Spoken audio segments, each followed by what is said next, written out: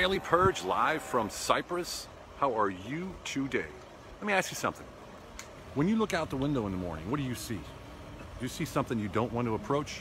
Or do you see a world full of opportunity and things that are just exploding and just waiting for you to pick them up?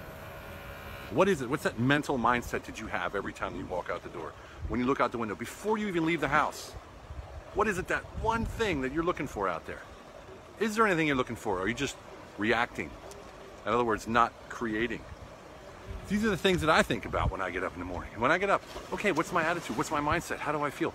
If I'm not out there looking for something, creating something, then what am I doing out there in the first place? I can just stay home and stay in bed. It's the same exact result, right? Wow. Might be a hard hitter today. But you know, when you're out here on vacation, hanging out with the kids and stuff, a lot of things go through your head.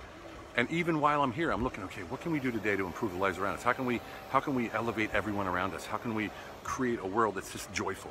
And we did it. There's plenty of times, you know, the people that are loud and obnoxious beside you jumping in the pool and their kids are screaming and yelling and pushing your kids. I could react in two different ways. I go over there and say, look, Mo, I'm gonna knock you out and you touch my kid again. Or you could walk over and say, hey, I get it, man, check this out. These kids are crazy right now.